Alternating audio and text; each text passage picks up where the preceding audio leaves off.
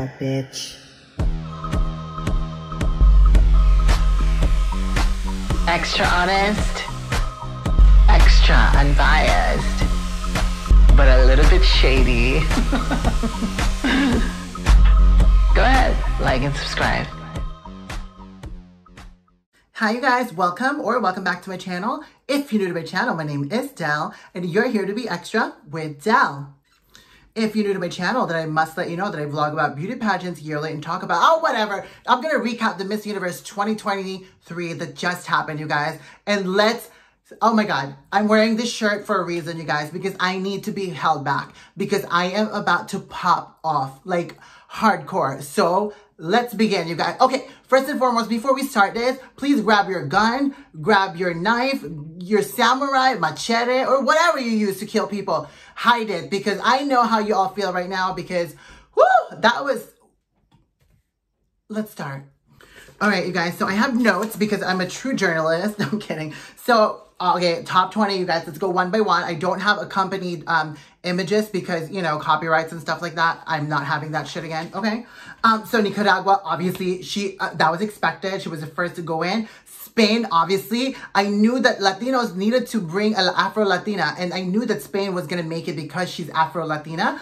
Puerto Rico, of course, she's a stunning babe. Namibia, that tall bitch, she's 6'3". I knew it. I was like, yo, like, she might make it because she did compete at Miss World before. Venezuela, of course, they want to please the crowd because I bet you, like, 70% of the crowd is Venezuelan, just like last year where there was so many Venezuelan as if, like, they have nowhere to be. I'm like, damn, you guys are all here.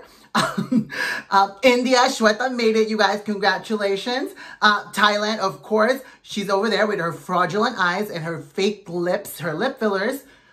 Chile, my number one girl, she made it. Thank God, girl. Let's not even go there, guys.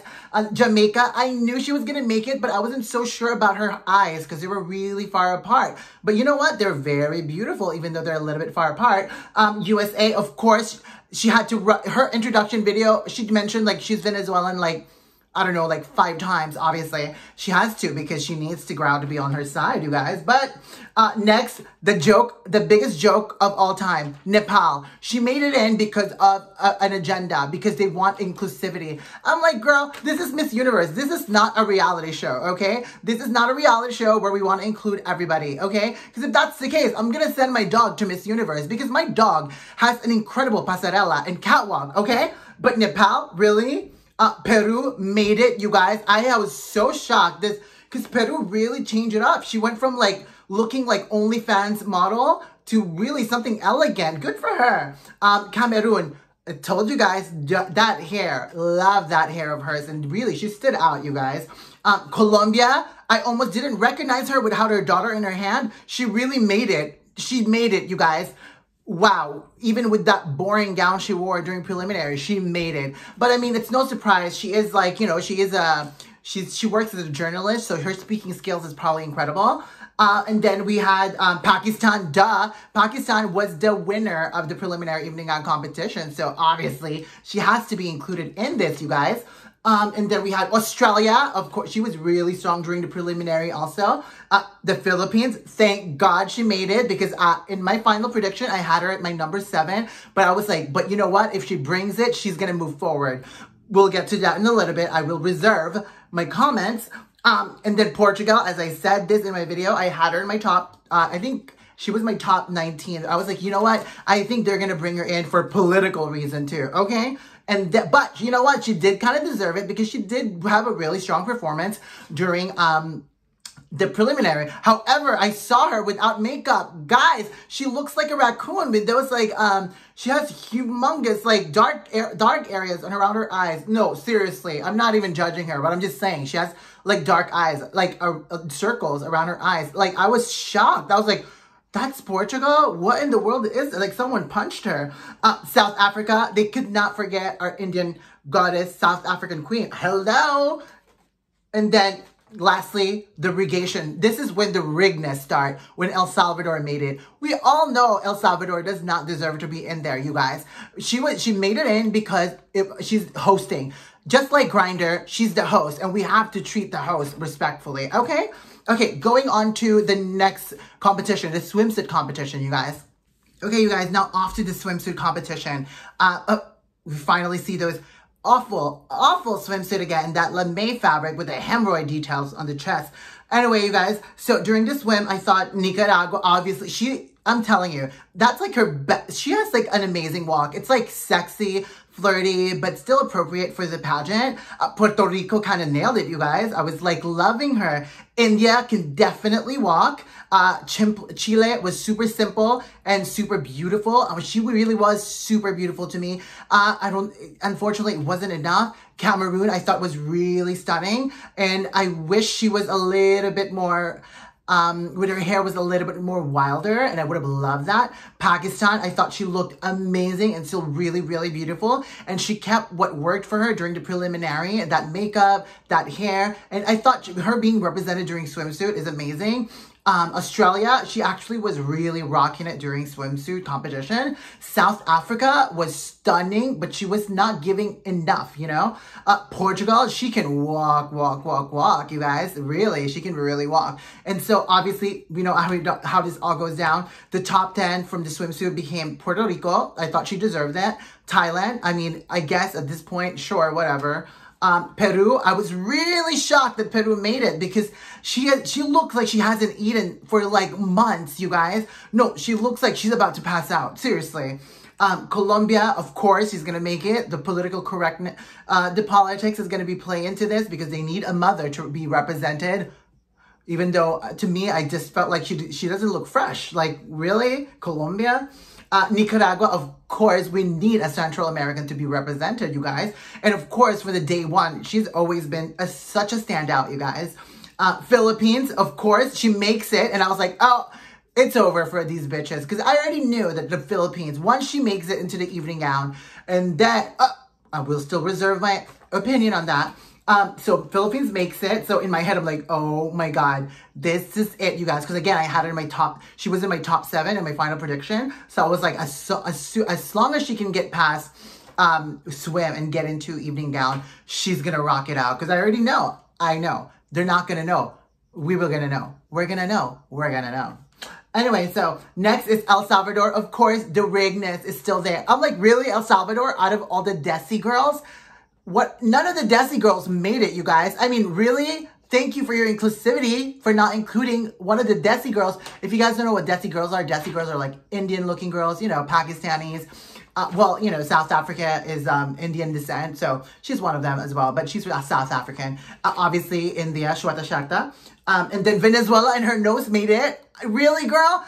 That is, I'm sure they just wanted to make sure that the Venezuelans were included because, again, there's 70% of the crowd is probably Venezuelan. Australia makes it. Obviously, she was really strong. And Spain makes it too, you guys. Okay, you guys, now for the evening gown competition. Puerto Rico, oh my God, she looked stunning. Thank God she wore a lavender and not some boring gold or silver or something that like with a collar, you know, like Ashley Carino's little dress from last year. That was not cute. So thank God she has something a little bit more edgier and a little bit more modern. So I love that about Puerto Rico. I thought Puerto Rico looked really good in that color. Thailand, boring, really. And she too looked really tired for some reason. I think maybe like the Botox is going away. I don't know, something like that. Peru actually looked really good during preliminary. But again, as I mentioned, she looked so skinny, you guys. And they did a good job by like elevating her look and not making her look like a Fashion Nova or like, you know, an OnlyFans model. And then, of course, Colombia kept to that boring dress. And I was like, really, girl? This is how you're going to try to win in a silver strapless dress? Again, Colombia? Really? Nicaragua? Oh my God, I'm loving her. And I love, this is a key to every queen, you guys. You always have to take a piece of your country with you. Catriona Gray, Zoe Bini, those girls brought like something with, like they wore dresses that represented their country. And I think that's an always good representation, especially the commentator mentioned it. So, and then we have El Salvador, another boring girl that's like, why are you even there, El Salvador? You shouldn't, you know, oh, I know what, well, I know because you're from El Salvador. No, meaning why are you in the evening gown competition? Because you don't belong there. I'm serious. You don't belong into the competition, El Salvador. I'm sorry. And then the Philippines.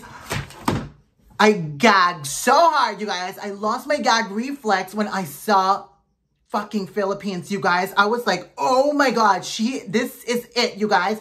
No wonder she was like, oh, don't worry, I got this on the preliminary night. What I love about the Philippines is like, it was edgy. The construction was really impeccable. It's modern and it's still appropriate for a pageant, you know? And I love that design so much. I gagged. Like I told you guys, I don't have gag reflex, so holler at me if you want to try it out. No, I'm kidding. So Philippines worked it out. She looked freaking amazing. And then her hair looked great. It's not to the side.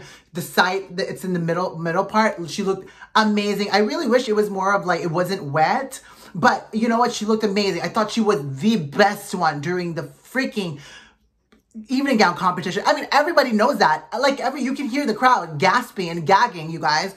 So I thought she looked incredible. And then Australia, you know, whatever. She wore the same thing from prelim. Spain, I could see her underwear. Girl, who dressed her? Like, seriously, I could literally see her underwear. Thank God she didn't wear, like, color and, like, it was, like, nude or something like that. But she needed a bodysuit underneath that. Didn't someone tell her, like, you have to wear, like, some sort of corset or a bodysuit underneath, like, see-through nude illusion dress? So, you guys, so for the evening gown competition, I really, really love the Philippines, you guys. This is where I was like, okay, you know what? This is it. Michelle D is going to the next round and she's going to murder every one of them. Not only she already murdered them by outshining, like standing out during the evening gown competition, you know? And she was the only one in black. So I thought that was really cool because everybody was like in silver. Yeah, everybody was like literally in silver. Boring. So, you know, the result was top 5 was Australia, Puerto Rico, of course. This is where Puerto Rico goes really, like, this is where Puerto Rico excel. Getting into the top 5. And then from there on, it's like a shuffle. You know what I'm saying? Nicaragua, of course. I thought that her story of her dress, I mean, her dress wasn't the most outstanding, but I think the story was incredible. Thailand made it in, obviously, because, you know, they were going to try to get her to win. Colombia made it because she's got a story to tell and, you know, political agenda, so on and so forth. But she, too, wasn't a boring silver dress, you guys. Really? This is one of the worst top 5 I've ever witnessed in Miss Universe, ever. Since I was, you know, well, since I started watching it. This is the worst Miss Universe top 5 ever. And we haven't even gotten to the question and answer. Let's do that. Okay, now on to the question and answer, you guys. So let's start with Australia. So this is basically me roasting all the girls. I'm kidding. So Australia, she was asked how to promote gender equality. And she said some generalized stuff that we need to bond. And the more people involved, yada, yada, yada, whatever. I make more sense than that when I'm drunk. Okay? Puerto Rico, she was asked, what will you bring to the Miss Universe brand? Hello, her gorgeousness. But to me, like, I feel like she should have just spoken Spanish. She like literally psyched herself out by like not speaking in Spanish. And I think in her head, she's like, oh, I should probably just use a translator because I mean, the audience is Latino anyway. So you want the crowd to be on your side. So I thought this would have been a perfect time for her to just use Espanol. Because I mean, I would have, because shoot, I want to win. Okay. But she kind of froze up. And again, this is very typical of Puerto Rico. They get to the final 5 and just freeze and gets nervous, you guys. So they need to figure that out, you guys, because I mean, they did something about the gown tonight. So, but being able to like have an incredible communicator in the top 5 is super key, you guys. And then Nicaragua, she was asked in Spanish, what qualities and values guide you to be a role model? And she did not make sense. I was like, huh? She's like, you know, I would advise like women to appreciate little things. Like, huh? What does that have to do with like anything to, you know, for you to be a role model for others? Like, why aren't you talking about your education or the charity work you've done, etc., etc.? So that was really bizarre, you guys. And that was in Spanish, okay? Okay, so Thailand. Thailand actually got the easiest question. Probably something that she's already answered millions and millions of times because we all know she gets probably bullied every day ever since she won against Vina.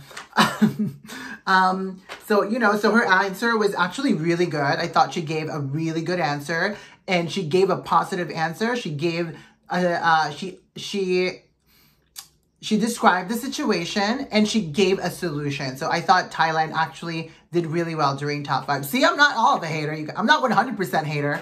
And then we get to Colombia. First of all, who's that guy? Asked Colombia. Mario, is that his name? He's kind of cute. And he kind of like, I'm going to have to research him. Okay. And then Colombia, I don't think she understood the answer, because the question was like, if you were to live your last day, and she's like, oh, I'm living it now. Is she about to die or something? I'm like, I hope not, because she's got 2 kids to feed, okay? Especially she left them like at home or by themselves with Abuelita in the last couple of weeks, you guys, because, you know, she's competing. So she didn't answer the question solely because she didn't understand it. So I don't understand why they didn't translate that to her or something like that. So that was really bizarre. All in all, you guys, this has to be the worst. The WORST top 5 Q&A ever. Of like, I'm just so disappointed. I'm telling you guys, I would literally... We can all go up there and like be top 5, because I mean, these girls did not have it. Yeah, no, this is not cute. No. Okay, now on to the top 3, you guys. So Thailand makes it first. Australia makes it next. Now they left out all the Spanish speaker. I was like, hello, you need a Spanish speaker. That's, to me, I've always thought that they're going to crown somebody who speaks Spanish. So I was like, wow, are they not going to crown, you know, a Spanish speaker? So that's ultimately, I thought like, oh, they're going to rig this for Antonia so they can battle out with MGI. Because, you know, Miss MGI right now has 4 million followers, and like Antonia has like, what, 1.5 or almost 2 million followers on Instagram. You know, it's a popularity contest when it comes to those type people. Okay. So for Q&A for the last one, so they have ask a question, who can they be in, whose shoes they can be in. And so they should be in my shoes. I'm just kidding. So a Thailand answered Malala Yousafzai, an education activist. You know, so to me, actually, Thailand, I was kind of good. At least she was able to give a reference, an individual figure that we can all kind of like research or something like that. However, she's not well known. And in addition to that, she kind of just shortened her answer. She gave her answer very briefly, and then she didn't really know how to kind of, I don't understand why she didn't tie it to the force for good kind of answer, kind of like what Arbani did. And, you know, during her competition at Miss Universe Thailand, she was able to tie her answer to the Light of Glory crown or whatever. But I guess she didn't rehearse this answer, because, you know, she's the queen of rehearsing answer and copy and paste. Next is Australia. Same question. She gave, clearly, she's still probably in college or something like that. Or I don't know, because she gave her mother. To me, when you give your mother as an answer, I mean, that's really sweet and everything, but that doesn't work, you guys. We need an intelligent individual who knows what they're talking about and have inspiration and aspirations and have knowledge of, like, you know, women figures in like women's history. And lastly, it's Nicaragua. Now, finally, she redeemed herself in Espanol. So for me, Nicaragua, I thought her referencing Mary Watson, I thought that showed really the educational level that she has, and that she really knows. She's all about women empowerment. And I know that that's always been her platform prior to going into Miss Universe 2023. As soon as I saw her get crowned and then understood like her educational level and how she's matured from Miss World, I was like, oh, okay, she's well educated, but, you know, she just is limited in English. But as I mentioned in the beginning of Miss Universe, I started recapping Miss Universe. I was like, you know what? I really think that they're not even going to care if the person speaks English or not, because it's going to be in a Latin country. And it's going to be in Latin country again. So hello. So that's about it, you guys. Out of all the 3, I thought, you know, they kind of, well, I thought Thailand was okay. You know, at least she was able to give a reference. Australia was pretty terrible. I don't even know how she got to top 3, honestly, you guys. I guess we haven't seen a blonde girl in a while in like the top 3. So I was like, well, let's throw it in there. Let's throw her in there, okay? And then Nicaragua, I think she's the one who killed it the most. Not only her answers has substance, and you know, there's a point of reference that we can kind of look up and really understand that what goes in that, you know, little beautiful brain of Miss Nicaragua, of Sheynnis Palacios. And to me, the fact that she was so comfortable in talking about that topic, I thought that was really incredible, you guys. So on to the next situation, you guys. Okay, you guys, next is the president's final walk. So as you guys, if you guys didn't know, like the president of El Salvador is currently in, I think they're having an election soon or something like that. And I read somewhere from a good source like CNN that like they're using this platform for him to get reelected or something like that, you guys. But his term is already going to be over or something like that. So that was so propaganda kind of vibe there, where he was like standing there, it's like, oh, thank you so much, blah blah blah, blah blah. Well, at least his pasarela and his catwalk is still better than Miss Universe Nepal, okay? So that was so bizarre. And finally, they introduced Mexico. We already knew that it was going to be in Mexico. That's where the next Miss Universe is, where I will be going, you guys. So if you're going to Mexico next year, I will be there. And let's all be extra together. Hell no. But just don't hurt me, you guys. I know some of you guys want to hurt me because I be saying crazy stuff, okay? I'm very friendly, you guys. If I meet you guys and we all like just hang out and like take shots together in Mexico, I love that. So that was weird. And then the Mexican president did his pasarela walk too. Who do you guys think did a pasarela better? The president of El Salvador or Mexico? Who do you guys think? Oh, we're making it into a competition, okay?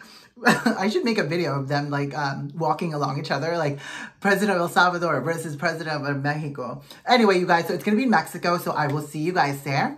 And then Arbany, why does she look? You guys, she looks. Have you guys ever seen that movie, The Cell, with Jennifer Lopez? She looks like Jennifer Lopez from that movie, where like Jennifer Lopez was wearing something like that. So I was like, girl, what is she wearing? I mean, I get it, she's a fashionista, but that was a little too Met Gala-ish. And, it was, yeah. Was that a Filipino designer? Because it's extra AF, okay? And then, now onto the crowning moment, guys. All right, guys, finally onto the crowning moment. So, second runner-up is Miss Universe Australia. As, you know, I mean, it's expected. I actually didn't think she deserved to be in the top 3. Whatever, call me racist, but I don't think that, not racist, but like, I mean, just like, she's just a blonde girl. I mean, like, what's so exciting about her? No, but to me, I just thought she was like, when she was like standing during top 5, I was like, she literally doesn't stand out. But I still love her, you guys. But this is an elevated competition now because it's top 3. So obviously she deserved the second runner-up, you guys. And for the first runner-up is going to be Thailand, you guys.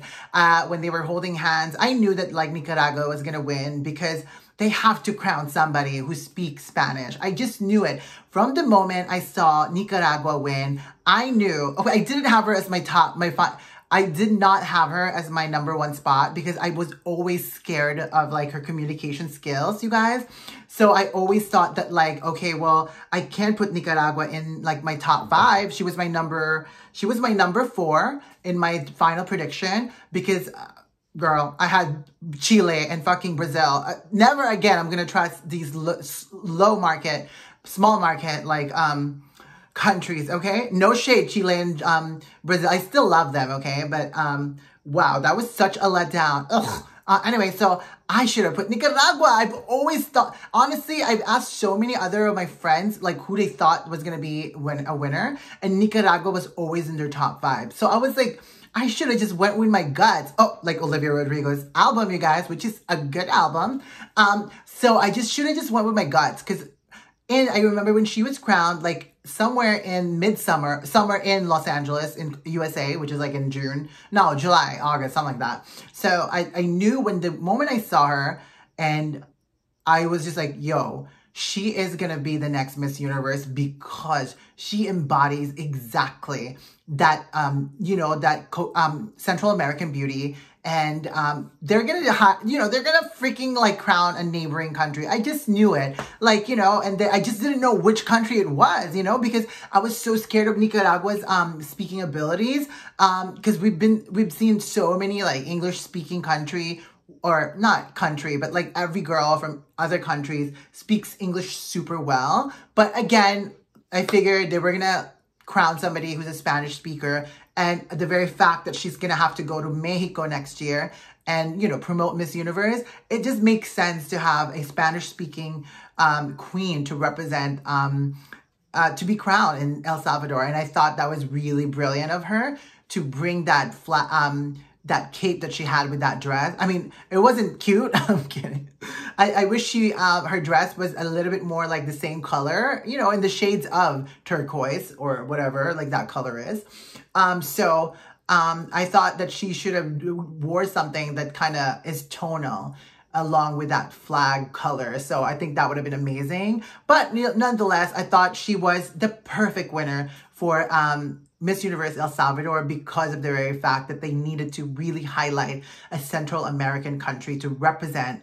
It's all about finding the perfect girl that represents that geography. You guys, that's why I always ensure I consider the geography where it's held at, and who's going to be the most appropriate to represent that country. Like looking back from historical perspective, like Catriona Gray, she wins in Thailand, just nearby the Philippines. Perfect. What a perfect winner. Sozibini wins in Atlanta, highly African-American populated state in the United States. Totally perfect to have a beautiful black-skinned girl, dark-skinned girl to win in, in Atlanta. So just like stuff like that, you guys, it just, I mean, I wouldn't say it's a political agenda, but I just feel like it's a show, and you want, from a historical perspective, you want like a significant event to happen in that broadcasting. So, and that's about it, you guys. So this year, it was really difficult to find the queen. I mean, honestly, I've always had Nicaragua, but I was just like, I don't know, I don't trust her, because bilinguality is so important. But I mean, I know her English is there. It is limited, but to me, I was a little bit hesitant in putting her in my #1 spot. So I went with someone else that are like fresher and younger. But she is only 23. I know, right? She's only 23. I thought she was older. So that's about it, you guys. Let me know what you guys think of the show. Congratulations to all your countries that made it. I don't know how many girls did I make that I predicted. Okay, let me look at my journalist notes. So I have 1, 2, 3, 4, 5, 6, 7, 8, 9, 10, 11, 12, 13, 14 girls that I predicted in my top 20 to make it, you guys. So what about you guys? How did you guys do with your list? Oh my God, I know, whatever. So again, this is probably one of the worst Miss Universe edition I've ever seen, you guys. I mean, that top 5 was so mediocre. That's why it was so difficult to pick a winner this year, because like it was mediocrity all over, okay? Except for a few candidates, okay? Again, they rigged, okay, they did not put Michelle, the Philippines, so they can ensure. They were really trying to set this up for Thailand, you guys. I already know that they were. I mean, you take away the biggest threat to Thailand, which is Philippines, and she looked incredible. Hell, even like Antonia will agree that she looks amazing, okay? Because they probably are secretly sleeping with each other. I'm kidding. Yeah, so that was a little bit rigged, you guys. So they had to do what they needed to do so the Philippines does not make it to the top 5, because that Michelle D really did. She ate that evening gown competition. Okay, she ate that evening gown. Not like Nepal ate. She ate, you guys. Meaning we were gagging and she ate that evening gown competition. It's absolutely no competition. When she came out, she killed it. Okay, and she was inviting. So I thought, anyway, I mean, I'm not even trying to be biased, you guys. As you guys know, I'm extra honest and extra unbiased, but it's just the way it is. Like, Michelle D of the Philippines rocked that evening gown competition. So I don't know what happened after that. Okay. So that's about it, you guys. First and foremost, I want to thank you guys for supporting my channel and watching everything from my rant to really dumb stuff that I do in front of my camera. So even these hands grabbing my boobs, okay? So again, you guys, I'm about to go out. Hopefully I don't take all this aggression out and murder somebody. So it's Saturday night here in Los Angeles. I'm sure it's like Sunday morning somewhere there. So go ahead and go to church and pray because, girl, we need it because we are hysterical right now. Okay.